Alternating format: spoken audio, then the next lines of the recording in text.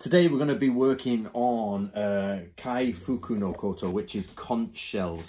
Now these conch shells, you know, where you blow them. Now in Nato-Ryu, it shows you what we should do. And basically you should sound them off in battle. When battle is going, you've got to be like, and what they do is they start slow,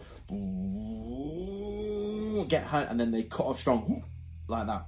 Now you can use them for signals in though. It doesn't have to be a strong cut off. So basically, if you have a weak cut off, like it means you've got the coward's voice. But if you have a strong cut off, it's like the bravery voice. But you can have a coward's voice if you're signaling.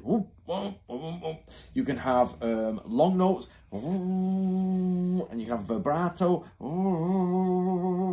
and you can use signals like that. You can also use it for kuji.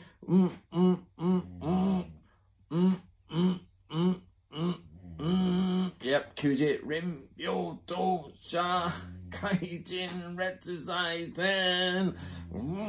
So, and then, but you don't use the word fuku, which is strange because actually he does use the word fuku, but fuku means to blow, and tatsu, I think he's stand and use them. So, you can tatsuru, which I think is stand and use them. So instead of saying I blow the conch shell, I'm going to stand the conch shell. The same happens with flags. You stand them and you roll them. You don't bring them down. You roll them away and you erect them. So it's a case of the words you use are more disciplined with that. So it's Natori Day today, guys. So I'm going to do 3 videos today.